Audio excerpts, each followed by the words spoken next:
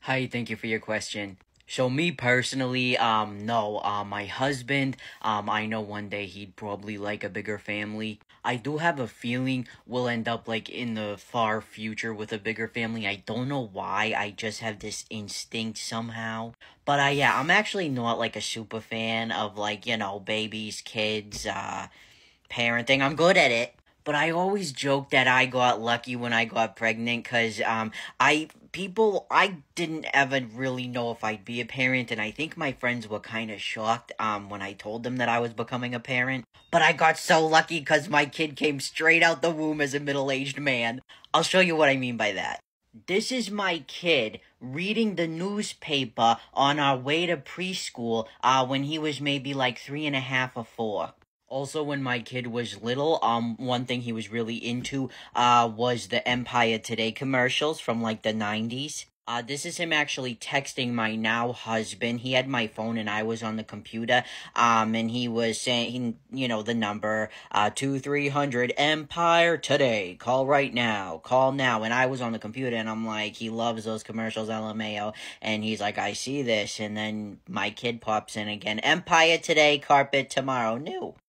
For this Christmas, like just in a few days, okay, one gift we got him is a neck pillow that's also a neck massager. As you can see, it has like a young to middle-aged woman. I don't want to offend anybody. She looks probably in her late 20s or so.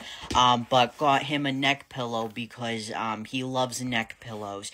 In fact, my mother-in-law has a neck pillow at her house that he loves. And one time he went to go in the area he sleeps in when he's over there, and the pillow wasn't there, and he's like, "Where's my neck pillow?" He's 10. I also obviously have to censor, like, what he watches because he's 10 years old. And, one thing I have to intervene sometimes is called The Midwife. He tried to purchase the, BBC, like, British Broadcasting Channel or whatever, over on, my mother-in-law's Apple TV because he wanted to watch Call the Midwife. I'm assuming, because that's what he watches. Also, one time I get a phone call, okay, oh, by the way, my kid, he's autistic, a lot of you know that I've talked about it, and, he used to have an AAC device, like a communication device, an iPad where he communicated, he still does, but he mainly uses it at school.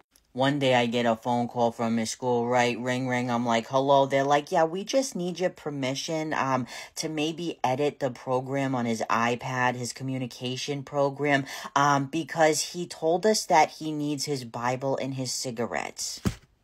So yeah, he's a handful and a riot, but perfect for me.